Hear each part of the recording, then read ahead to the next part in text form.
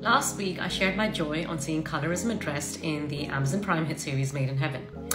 This week, after seeing the 5th episode based on casteism, you can imagine my reaction. Until I discovered that the key character in this episode, Pallavi Menke, a Dalit woman, is actually based on a real person called Yashica Dutt, who is nowhere to be seen in the credits section.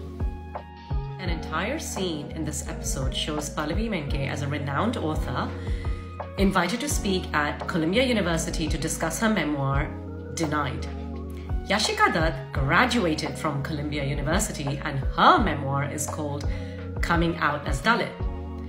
In fact, the interviewer at one point even says, "I see a recurring expression in your book, coming out."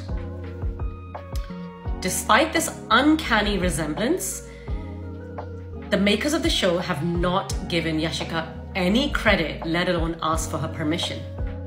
And the very fact that they didn't demonstrates how the Dalit community and their work is seen as insignificant by the privileged.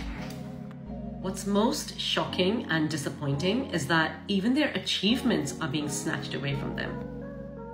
It was Yashica who mustered the courage to share her real-life story with the world. What I thought was a great initiative by Made in Heaven with this series actually looks like just a simple tick-the-box exercise now.